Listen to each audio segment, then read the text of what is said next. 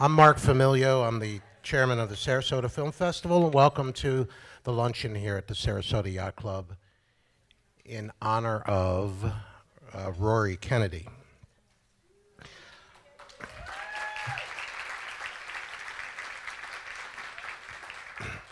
And I'm also going to mention her four-time Emmy-nominated writer husband, Mark Bailey. He's a great surfer as well. I want to thank some of our major sponsors. Boar's Head, I don't know if Kelly's here. Is Kelly Martella here? She may not be, but Boar's Head, Wanda Ryle, Alan Wallach, Sharon Weiner, Scene Magazine, who's here today with us, and I know they've been photographing anything that moves, and WSNN as well. I'd like to introduce Grant Boxleiter, who's the news anchor for WSNN. And where are you, Grant? It's good to see you.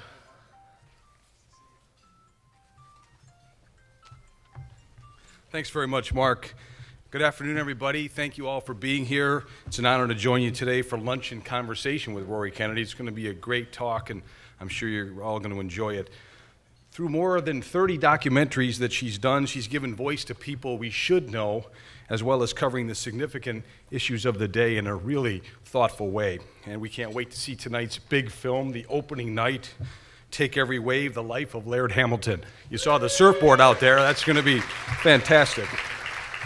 Just want to mention SNN has been associated with the film festival for many years, and it's just one of those magical events on the Suncoast that truly makes this just another day in paradise, right, everybody?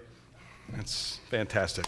SNN is your local around-the-clock place for local news, local weather, and local sports. I'm on live weeknights 5, 6, 10, 11. Want you all to tune in for that when you can. I want to thank everybody for supporting the Sarasota Film Festival, and go out and see lots of movies. It's going to be great. Thank you very much, Mark. Thank you, Grant. Thank you, SNN. We rely on you for our news, our real news. Today, we're beyond proud to be honoring Rory Kennedy. This is her third time with us at the Sarasota Film Festival. I think her husband Mark's been here a couple times too, right? 2 or 3? 3? I noticed.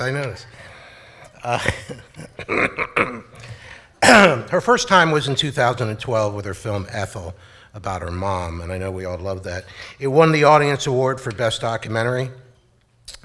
We liked the film so much that in 2014, her film Last Days in Vietnam opened the festival at the Van Wezel here in Sarasota.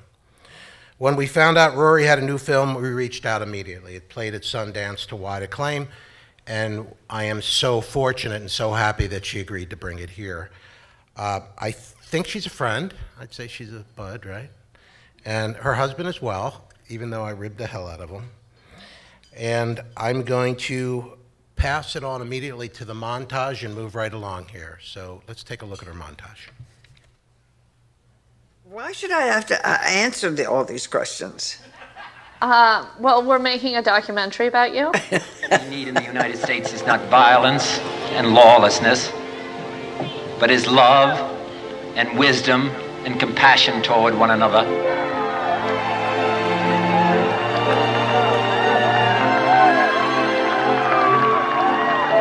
My father, Robert F. Kennedy, died on June 6, 1968, more than 40 years ago. I'm Rory, his last and 11th child. Because I was born 6 months after my father's death, I never had a chance to know him. I was raised by my mother, Ethel Kennedy.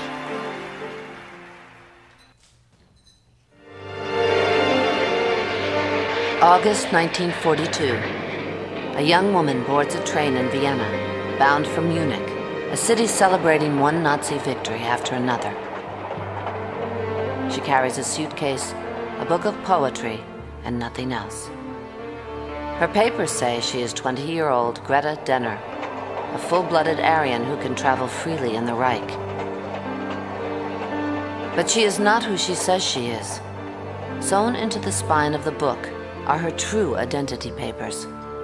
She is, in fact, Edith Hahn, a Jewish fugitive wanted by the Gestapo.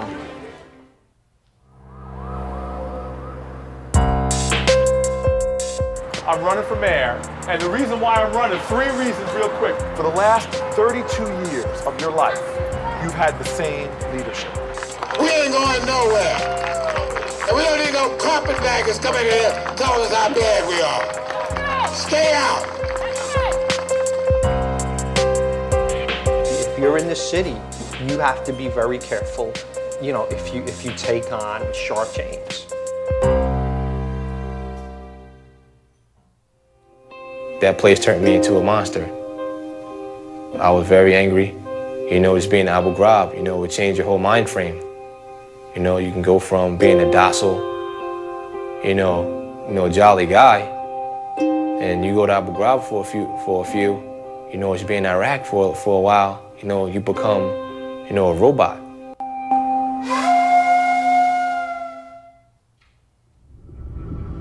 We today have concluded an agreement to end the war and bring peace with honor in Vietnam. We have adopted a plan for the complete withdrawal of all U.S. combat ground forces. We are finally bringing American men home. The final battle of Saigon has begun. That morning, there must have been at least 10,000 people ringing the embassy. There was a sea of people wanting to get out. They looked up at the helicopters leaving, and I could see their eyes, desperate eyes. There are no words to describe what a ship looks like. It holds 200 and it's got 2,000 on it. We have no more helicopters, that's it. As it took off, I could see the group right where we had left them. It was just so serious and deep a betrayal.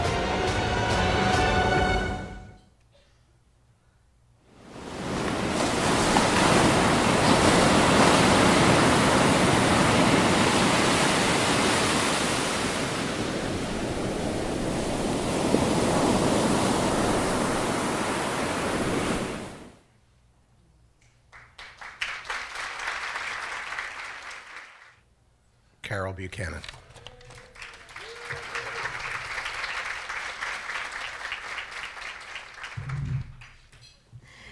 Good afternoon.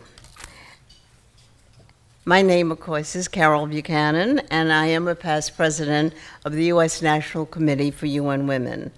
Our organization works to end violence against women and to generate awareness and financial support for UN Women's programs aimed at gender equity and the equality and the empowerment of women.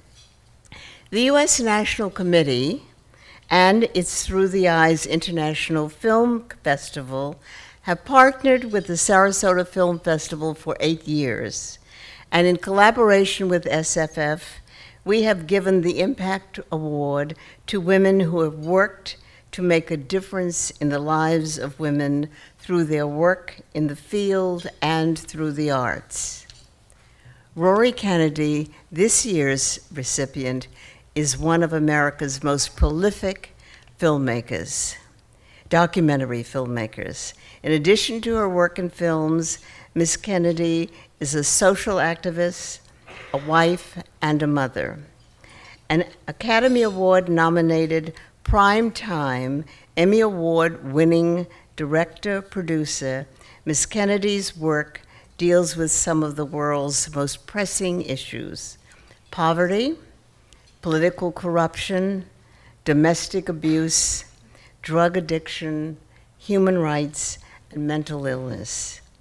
Kennedy has made more than 30 highly acclaimed documentaries.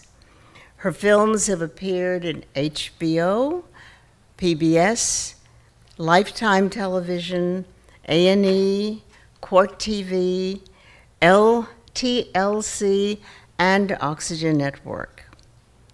Most recently, Kennedy completed Take Every Wave, a feature documentary about the life of legendary big wave surfer Laird Hamilton, which premiered at the Sundance Film Festival in 2017 and will be, of course, the opening night film tonight for the Sarasota Film Festival. In 2014, Kennedy made the Academy Award-nominated Last Days in Vietnam, and we saw excerpts from most of these, which was the opening night film for that Sarasota Film Festival and went on to into wide theatrical release in the fall of that year.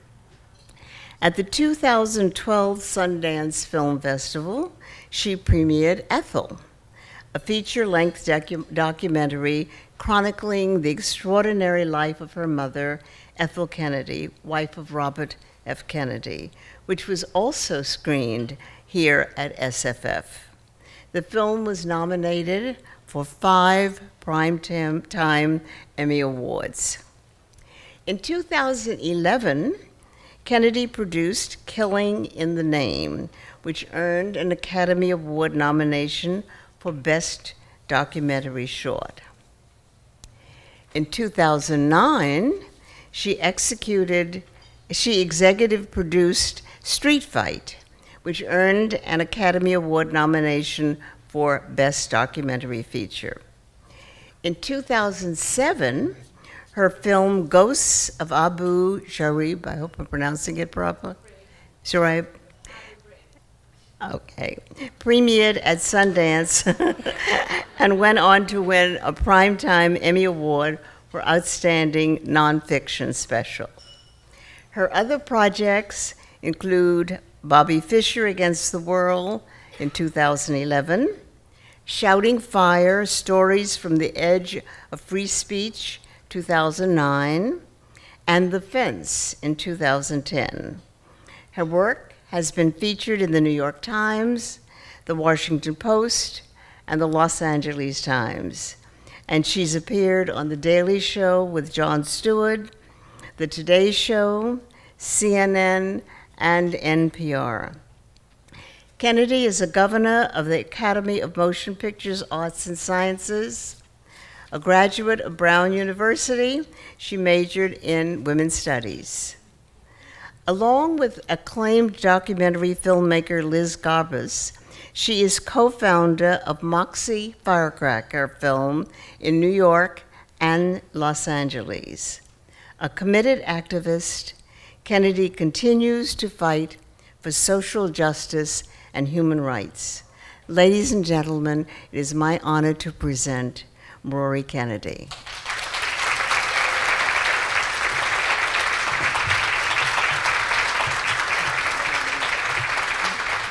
It's like a Sky vodka bottle that's been left in the sun too long. Hoping it's inside of it. Yeah, right.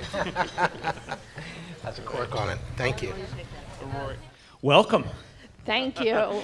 Hi, everybody. I'm Michael Dunaway. I'm the creative producer of the Sarasota Film Festival. Seattle. I don't know why I almost said Seattle. Thank you. It's great to be back, and great to be welcoming back Rory Kennedy to our stage here. This is getting to be a habit. I like it. Me too. So I wanted to briefly, we'll have time tonight to talk about Take Every Wave at the screening, but I wanted to briefly go over some of the other films in your already storied career. And I wanted to start out with American Hollow in 1999. For a casual onlooker, it might appear to be an unlikely place for you with your background to start out. With a film about an obscure, poor Appalachian family. But knowing about your admiration for Barbara Koppel, who is here tonight, today, I'd love for you to explain why it's actually not an accident at all. Okay. Well, that's great. I first just wanted to thank Carol, and it is such a huge honor to receive this award from the UN. I'm a huge fan of the work that the UN is doing, particularly around women's rights, and I was a women's studies major in college, and these issues have been important to me my entire life. In fact, it's really the reason I started to get into filmmaking in the first place. I had never taken a film class in college, but I was really interested in what I could do to forward the cause of women's issues and for those who had been marginalized. And I felt at that time, as media was kind of bursting, that doing it through storytelling was really the best way to help people understand these issues, often very complex issues, from the perspective of the people who were experiencing it. So the very first film I made was actually an extension of a paper I had done at Brown, my kind of final thesis paper, which was about women and substance abuse and the difficulties that women had trying to get drug and alcohol treatment, particularly pregnant women and women with children.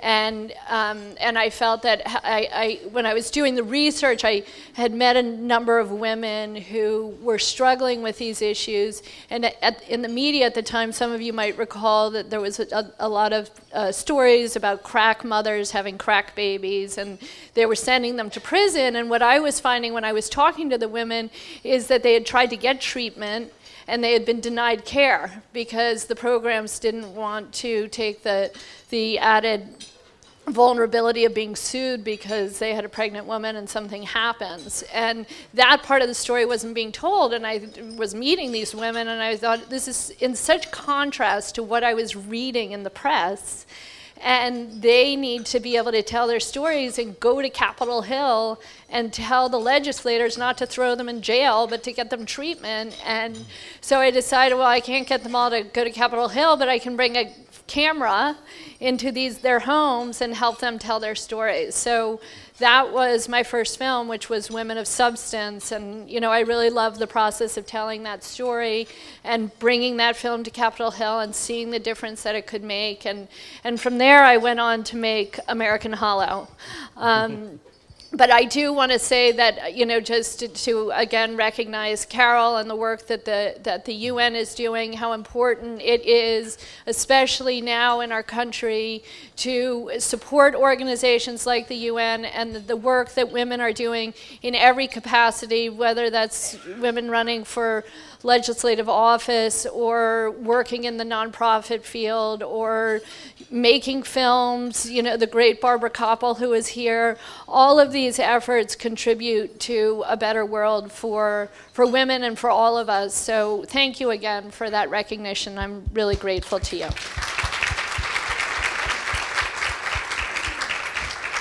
Okay, now I'm going to answer your question.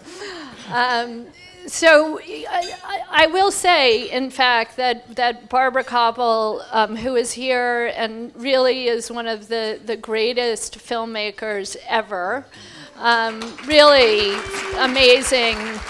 She's won multiple Academy Awards, and makes incredible stories and is such a supporter of women and filmmakers, and she's always behind you supporting everything that we do, and she's really an extraordinary person, and she actually really inspired me to make American Hollow. She had made a great documentary called Harlan County, USA, which many of you might have heard of, and numerous other films. And I think also because my father had spent some time in Appalachia in the 1960s, and that experience had really had a profound impact on him.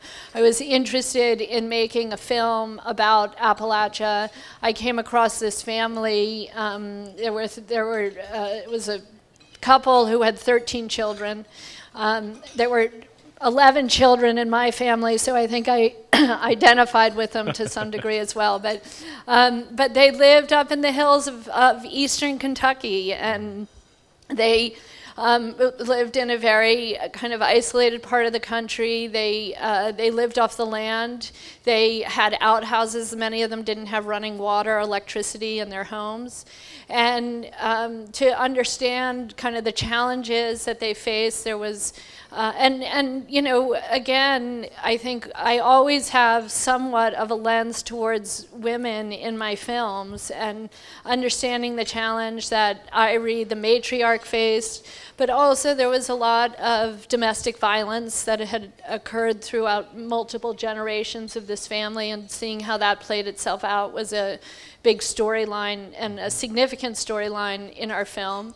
And it was a really wonderful experience for me. I went out in the field with my director of photography. It was just the two of us. I did the sound, and we lived with this family on and off for a year.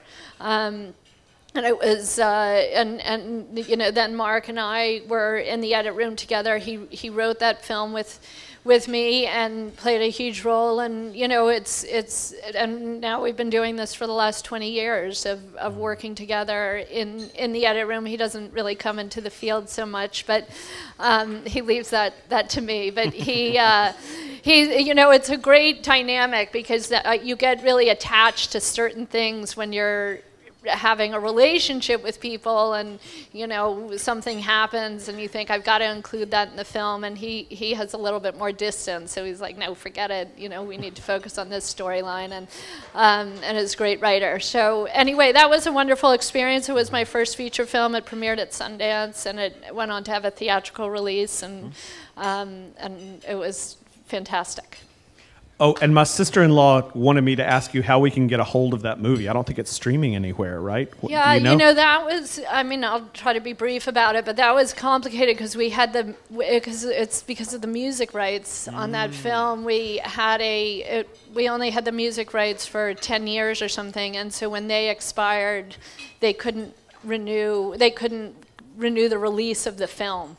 Gotcha. So, and the music was expensive, so that complicated it. But tell her to email me. Okay. I know somebody who knows how to get it. Gotcha. And then in 2003, Pandemic Facing AIDS, which you've talked a little bit about, but I wanted you also to talk about the outreach program that you designed for that, because I think too many times documentarians will make a film about something that gets me all riled up about the issue, and then I find that I don't know where to focus that. Yeah. Well, that was important to me, and that was a big reason, as I said, why I started getting involved in filmmaking, is because I felt like it could really have an impact.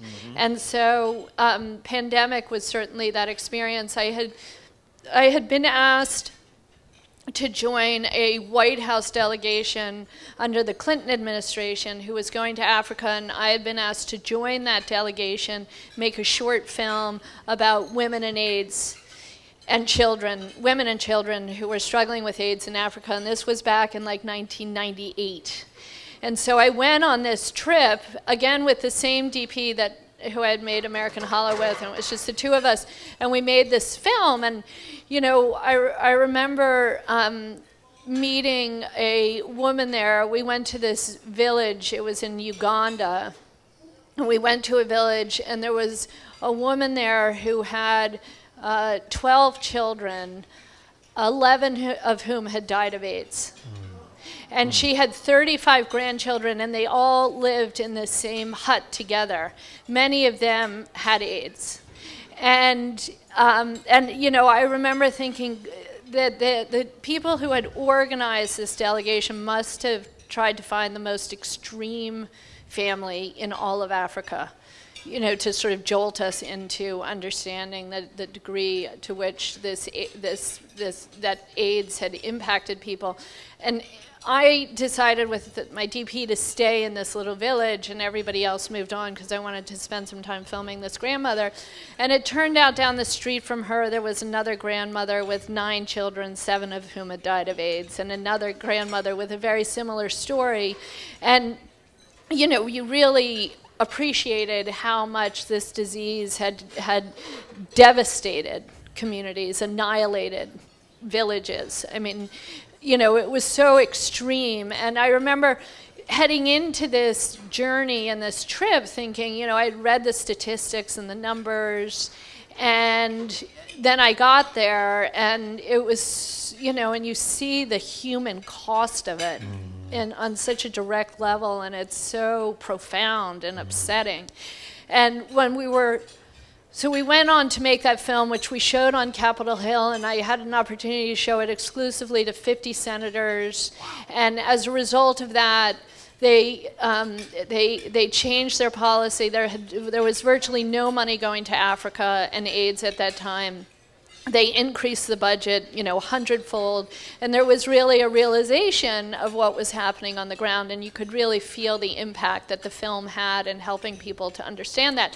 But when I was coming home from that, and you know, having learned then that the impact AIDS had in Africa and how it was starting to reach places like Eastern Europe and South America and other places around the globe, that I really felt like it was much more strategic and obviously much more humane to prevent this disease from getting to the place that it had gotten in Africa. So I went on to propose making a 5-part series about the global AIDS pandemic, which was called Pandemic, and I got support from the Gates Foundation and from HBO. And we went on to make that film, and because we wanted to have impact, we also did a website in 5 different languages. We gave people opportunities to make donations and to learn more on these websites. We also did a photography exhibition which premiered at the Barcelona AIDS conference, and President Clinton came and introduced it.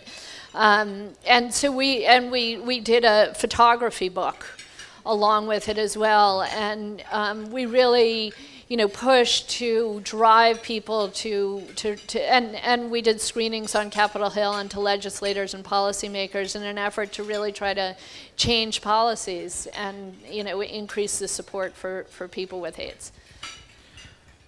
Those of you who've been coming to the festival for a couple of years know that I always say that art changes things, and a lot of times that is indirect and implicit, but this is a great example of a way that directly and explicitly you made a piece of art that changed things, and it's really beautiful. It's really wonderful. Thank you. Yes, please. I'm going to go off script a little bit to talk about Ghosts of Abu Ghraib in 2007 because I just rewatched that last night. I think it was my second time seeing it, and just seeing the little bit in the reel there made me think that what I really want to ask you about that movie is how shooting it and then being in the edit room for that whole time.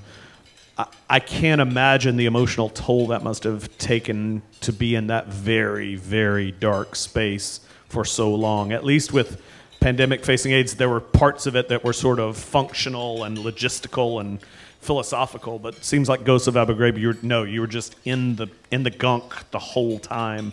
Tell me about how you dealt with that just as a person. Yeah, well, it was very difficult, and you know, with that film, we interviewed primarily the people who had been on the ground, who had been at Abu Ghraib, who had committed the torture. And then we also interviewed a number of the detainees who had been tortured. And then we also interviewed a number of the people who had put the policy into place.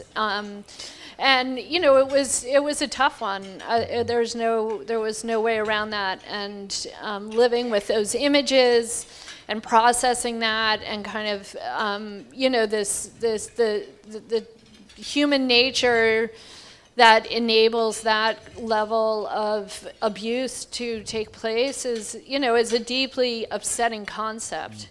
And kind of what the conditions are that create that. But at the same time, we felt like we were telling a really important story that hadn't been told in that kind of way at that point. And to be able to put all the pieces together, to be able to see it in one place, and to really understand what we had done as a nation, what our contribution to that was, what our legislators and policymakers, their contribution, and what it takes to get people to do something like that, which frankly isn't that much.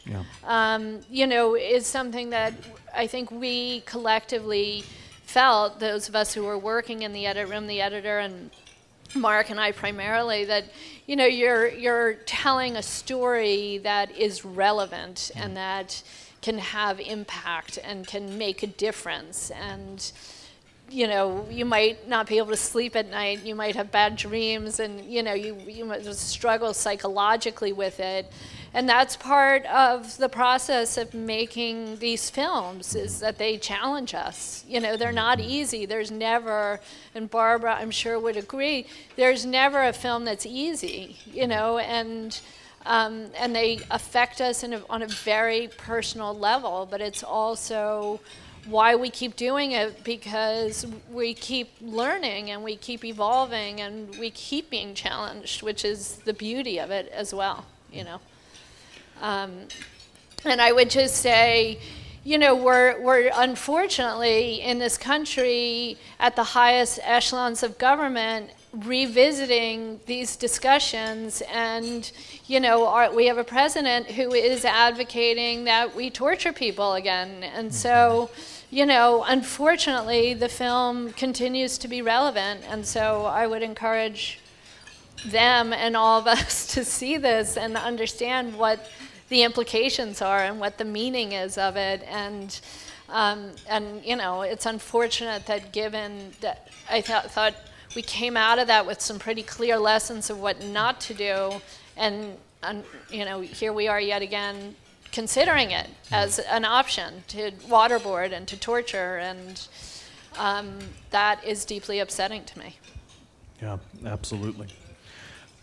It's another example, though, at the time at least, it's another example of, I think yours and Alex's movie came out the same year, right? Taxi to the Dark Side, yes. Wasn't that the same year? Yes. And those two movies, you two really moved the needle on public opinion. And yeah, maybe we need to be sponsoring some double features all around the country this year as that and comes Errol up again. Morris had a film that year too. And with all of these films, with AIDS, with poverty, with women's issues, I think in our field we recognize the importance to have different perspectives addressing similar topics, because they require so much of our attention, and they deserve it, and they've earned that, unfortunately, for better or for worse. Speaking of films you've made that are now very relevant again, The Fence in 2010. I love that it was a serious but also lighthearted look at the issue, and I love little touches of humor in otherwise serious things. And I told you earlier, the sign, my favorite shot in that whole thing is the sign that says, "Do not hit golf balls into Mexico." I just think that's hilarious. A range that's right there near the border. How did you? Do you remember finding that sign?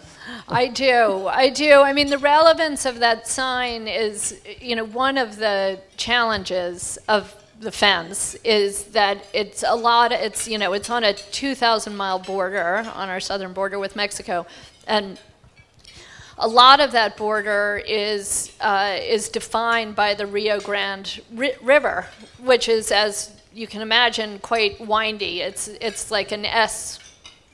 The entire Rio Grande River is sort of in an S shape all along, so it's got a lot of wiggles and jiggles. And so, then when they were originally building the fence, they had to decide were they going to follow the Rio Grande River, which would cost them, 50 times more because they would have to follow this S shape, or just go north of the Rio Grande River and have the fence be straight. So they opted for the latter, but what that meant is that there is property which is south of the Rio Grande River, but in the United States. I'm sorry, south of the fence, north of the Rio Grande River, and in the United States. So there's this kind of weird zone, and there's property like this golf course in that zone. So this golf course is on either side of the fence, and they have to go through the fence to get to certain sides of the golf course, and then they're 10 feet away from Mexico. And so it just sort of spoke to the absurdity of it. I mean, I'll tell you, the film opens with, we interview this Minuteman who had been very supportive of having the fence built. And so I said to him, well, do people from Mexico in the South, are they able to get through this fence? And there's the fence, and it's like as high as this wall in certain places where we were, it was. And he said, well, yeah, they'll put a ladder up and they'll climb over it, or they'll just, put a tunnel underneath it. And he said, or frankly, they'll just go like a mile down the road and the fence ends and they just walk around it. And then the camera pans and the fence just ends.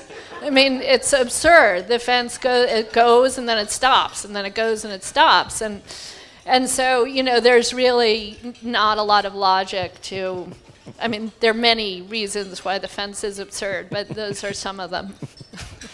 I want to make sure and leave time for audience questions because I know there are plenty. So for the moment, I'm going to skip over Ethel and Last Days of Vietnam, even though Ethel's my favorite of yours. But we've had a chance to talk about those, and you've had a chance to talk about them to Sarasota audiences. They can ask about them too. I did want to ask one last question. And as when we've talked before, I always try to be careful to interview as a filmmaker and not as a Kennedy, right?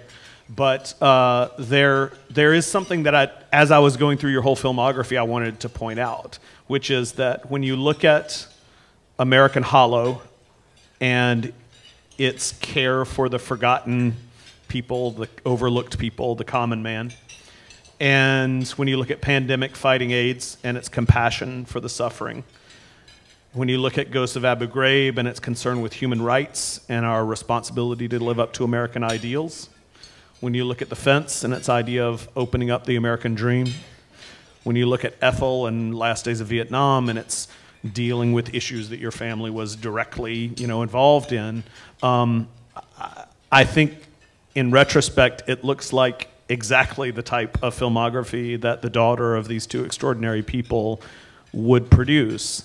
And so, yeah, absolutely. And so I'm curious if that was intentional or accidental. If you at the beginning of your career sort of had in your mind, I have a responsibility to my family legacy to make films that have to do with this, or if you at some point looked back and went, huh, that does kind of all fit in and make it of a piece. Does that make sense at all? Yes, it does, and I've certainly been asked that question over the course of my life.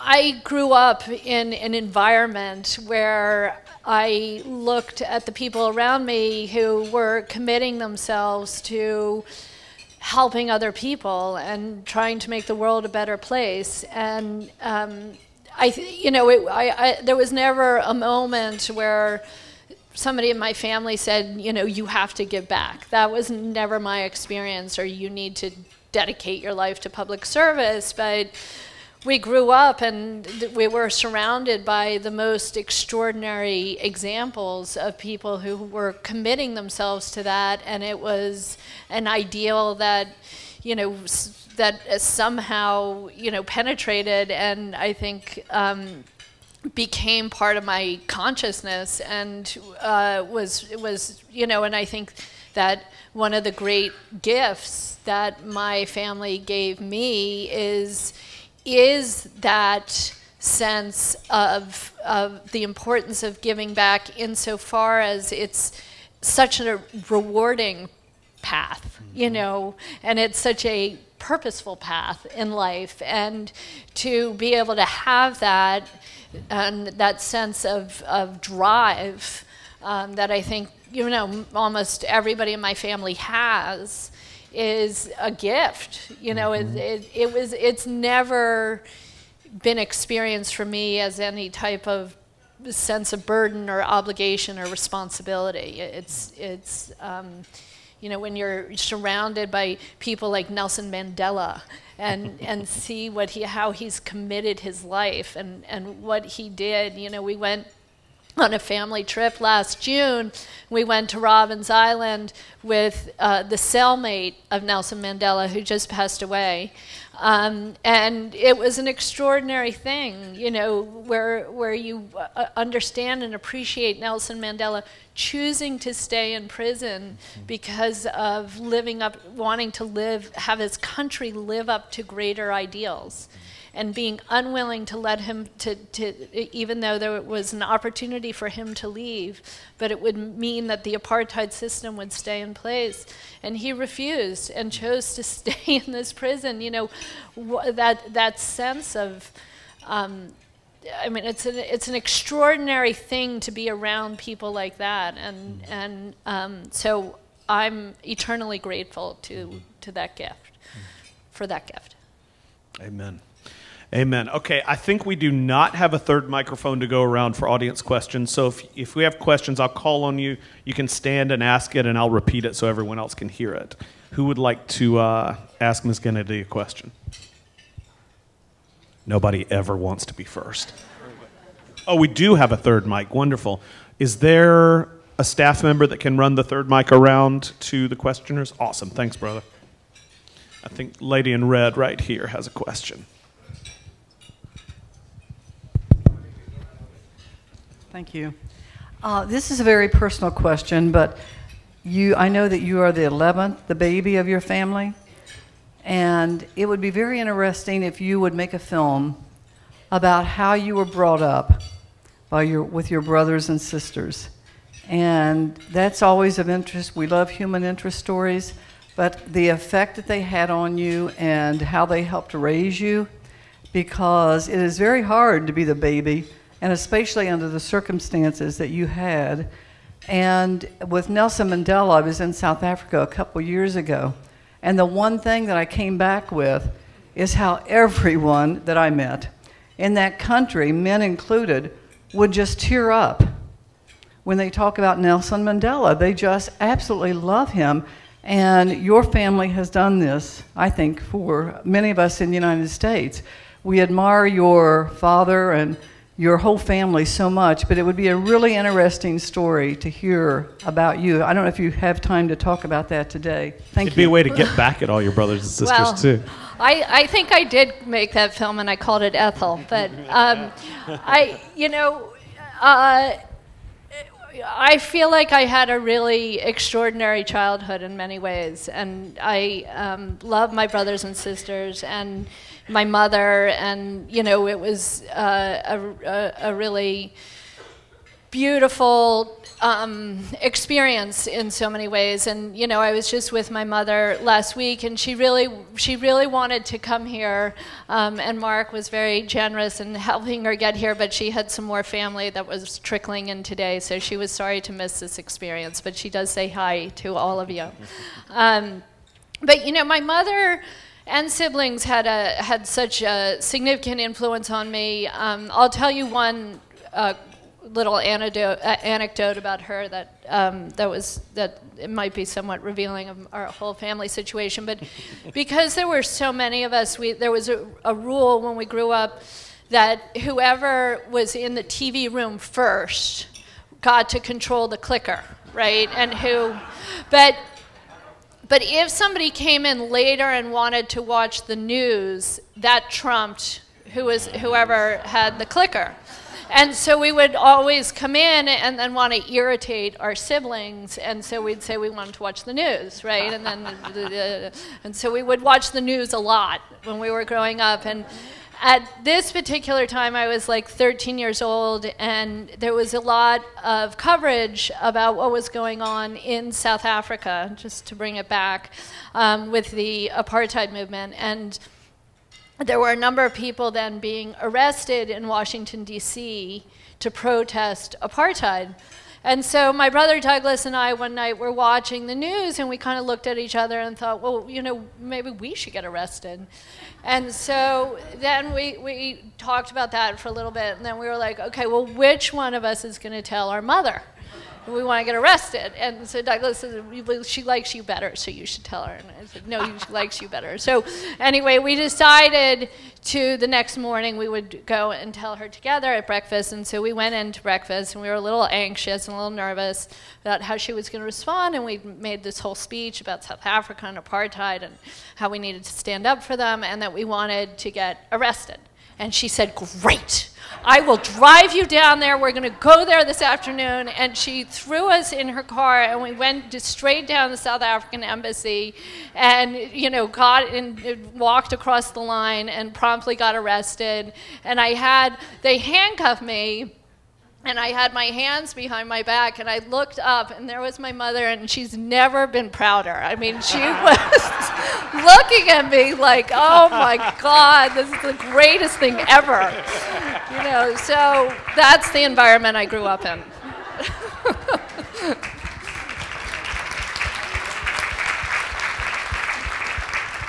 Please tell me there's a copy of that mugshot somewhere. I think there probably is. What other questions do we have?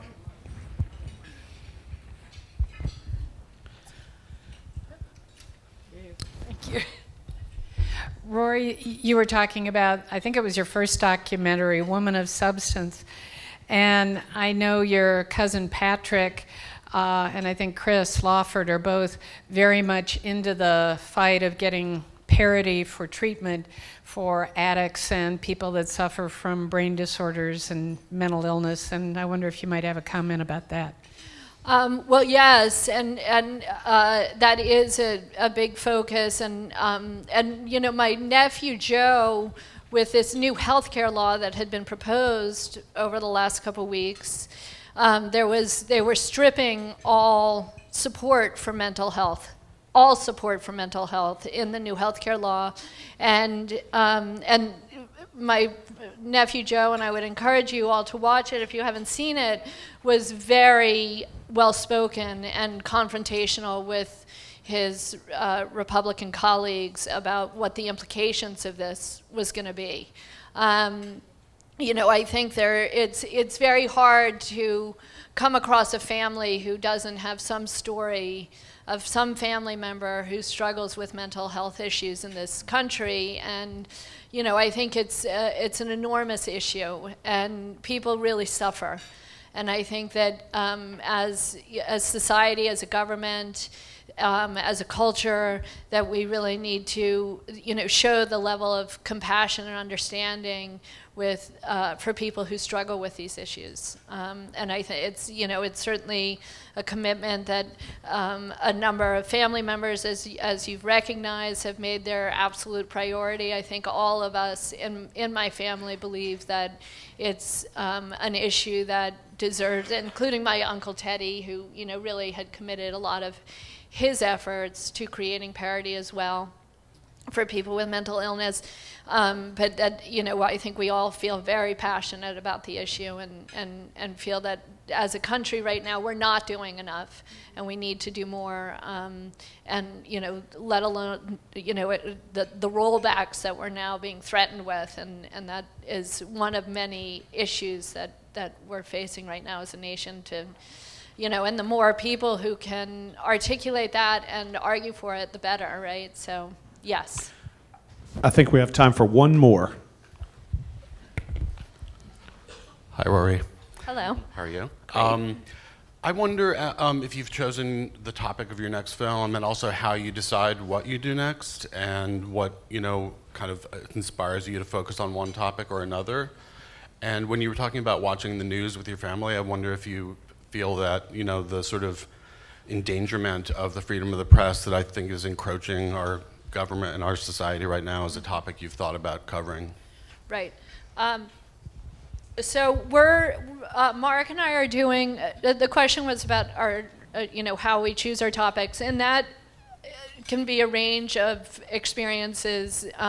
Sometimes like the example of the AIDS film, I had done a smaller film, but then kind of got ignited to be more passionate about a particular issue because of that experience.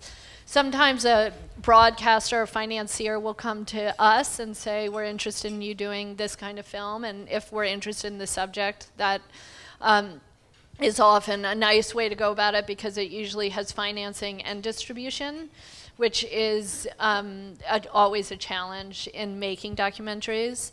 And then sometimes, we'll just read or come across a story or have access to some special way into a story that we feel like is kind of deserving and lends itself to an important or timely or great story that should be made into a documentary.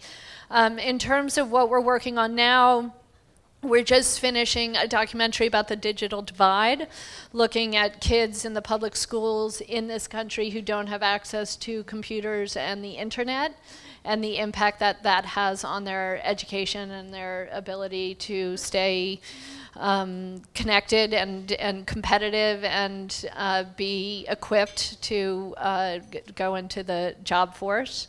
And that's a significant issue that a lot of children are facing here in the United States. And then we're also doing a feature documentary about NASA, looking at what NASA is doing now, primarily the work they're doing both in their efforts to get to Mars, to find out if there's life in the universe, which, by the way, they feel like there's absolutely life in the universe, which is interesting. And they also are doing most of the research on climate change. And so we're also looking at their kind of earth science efforts and what they're uncovering that relates to climate change, which I know everybody here in Florida, we were flying in and I was like, I mean, you're very surrounded by water that is very close to your houses. And, that's rising. And so I'm sure you all are very invested and you're all very important voters. So I would consider that when you're voting. But yes.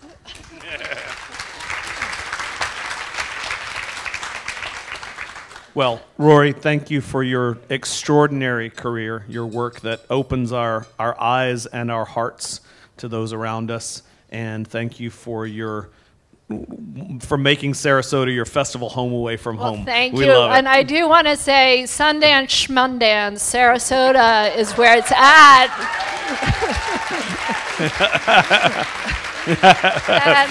Charles, you got that? Oh, let's, Barbara. Here, here. For being just such extraordinary human beings, making the most beautiful films that get into our souls and into our lives and change us. Oh, thank you, Here, Barbara. here, Right back here. at you, Barbara. And I also want to make a toast to Mark Familio for hosting us, for making this festival what it is, for making you all come here today to listen to me.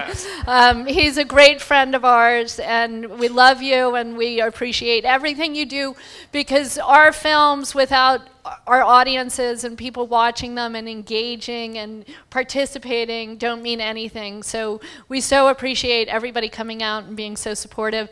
And we are hoping that this film will have a theatrical release, and so I hope you'll say nice things about it and encourage people to go see it in the theaters when that opportunity arises. So thank you all. Thank you, Mark. Thank you. And thank you.